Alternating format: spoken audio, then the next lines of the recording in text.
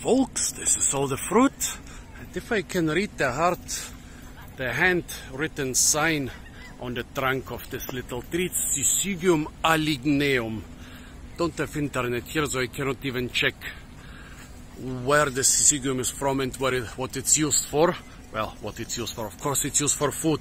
Syzygium, there are like several hundred, maybe even 1,000 species of those trees in the area between Asia and Australia, and as far as I know they are all edible, and this one has big, nice big fruits. Guess they're gonna be tasty enough. Tough.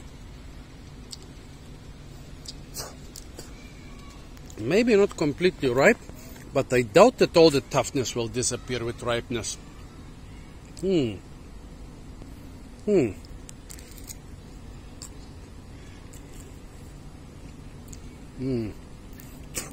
Flesh seems to be kind of fibrous. Yeah, it's sour and tough. Definitely edible. Usually you shouldn't eat unknown fruits or other unknown stuff. Never. But with Syzygium I was pretty sure I cannot go wrong. Some taste boring, some taste sour, but all are edible. So this is of a good size, tough, and sour but edible. Not so dissimilar in the consistency from a rose apple, although a rose apple is sweet and aromatic, or from this big Syzygium. What was it called? Syzygium samarancense, I think. Totally edible.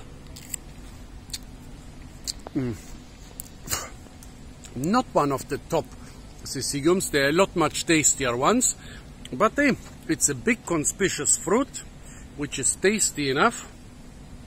So good to know the Syzygium. Another one. Maybe I already have 30 or 40.